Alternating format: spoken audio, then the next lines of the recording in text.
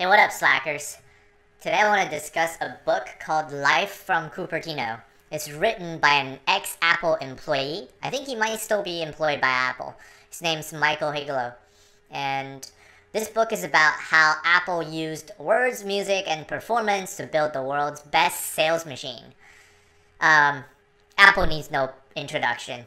As one of the most profitable companies of our time, the story of how Steve Jobs created Apple and rebuilt the company has inspired young people as well as wannabe entrepreneurs all around the world over and over again. And yeah, so how he brought Apple back based on 3 different things.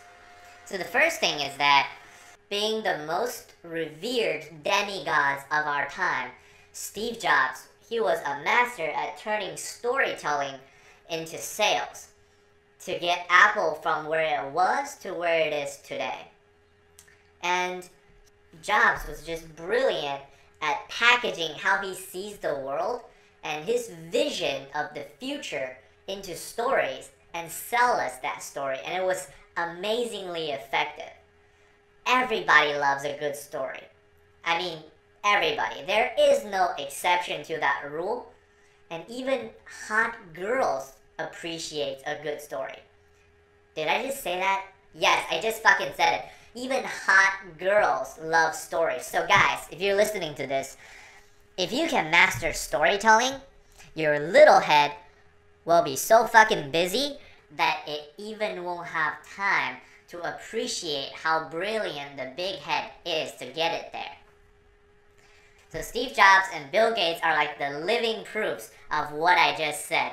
One of them was a brilliant storyteller, aka sales guy, who also happens to be interested in cool IT gadgets. And the other one was a true techie, aka the nerd, who happened to hit the jackpot.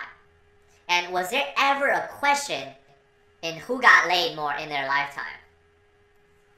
Back to Apple and storytelling, the 1,000 songs in your pocket storyline, that has took the MP3 digital player world by storm and just kicked the market leader at that time, Sony, out of the picture completely.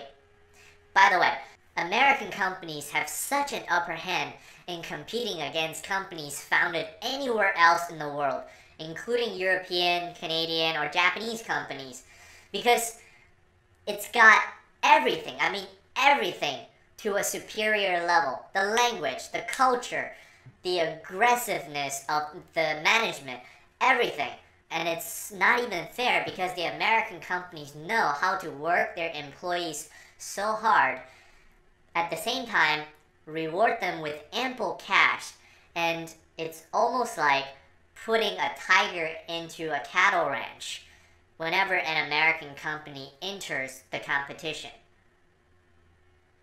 But what I gotta say is that in the last couple of years, American companies have finally met its match in Chinese companies. The Chinese companies who are just as aggressive, unscrupulous, and have a way to get around the law poses a real threat to traditional American businesses. So now American companies, it's your turn to innovate and try to regain the lead and show us that you're not going to let these Chinese companies beat you at your game. Back to storytelling. Storytelling takes practice, and it takes a lot of practice.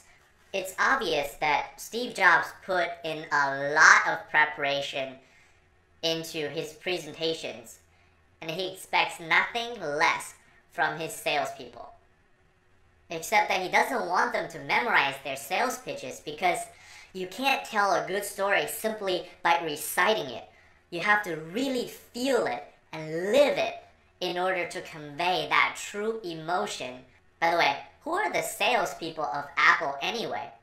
Are those the brilliant individuals wearing blue working on the floor in every Apple store?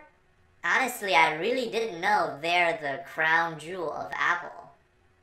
So Apple's true strength lies within its sales prowess, top down, all the way from the CEO down to its salespeople on the floor. By the way, in any company, the sales team definitely throws the best parties around because usually they've got the hottest girls.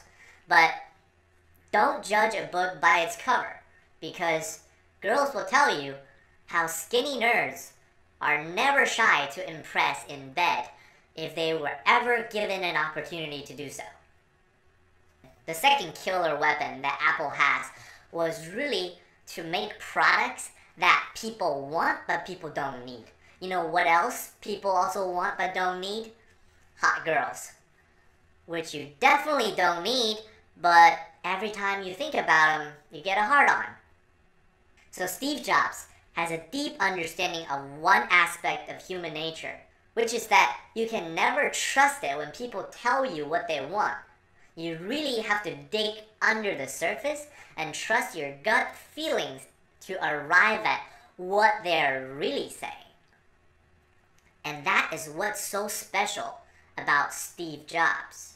By the way, I hope he didn't get that skill from the infamous no means yes frat hazing rituals.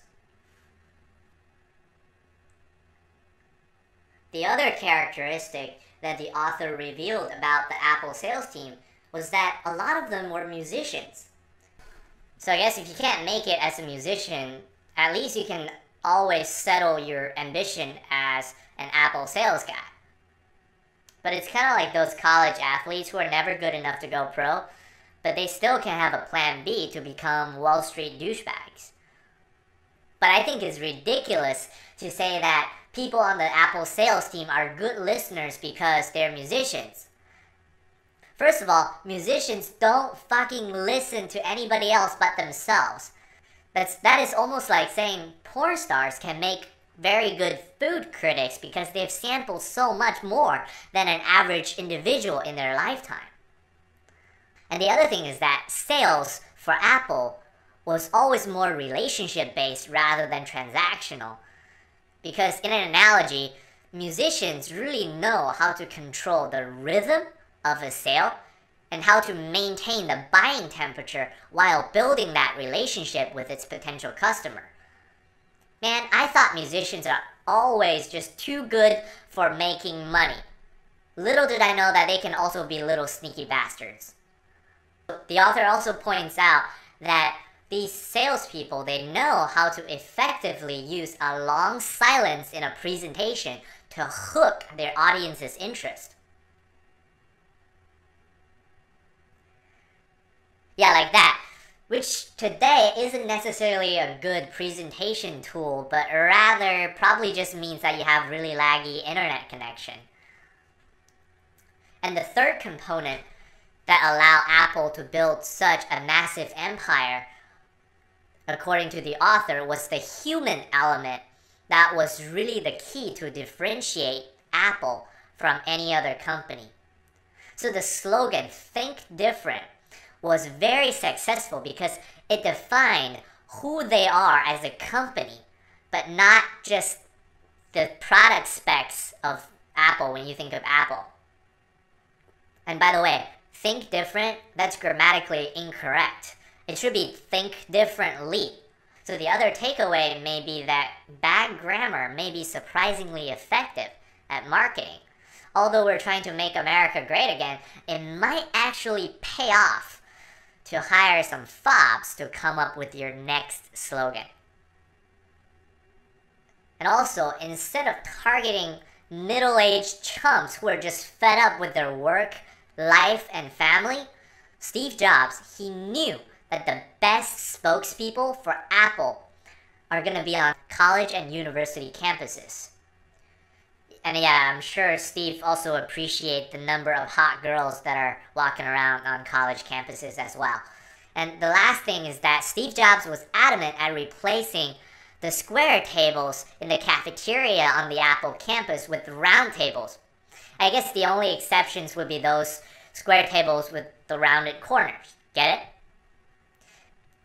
So in summary, these three things: storytelling, making things people want but do not need, and also the human element, really was there to make Apple the most cash-rich company the world has ever seen.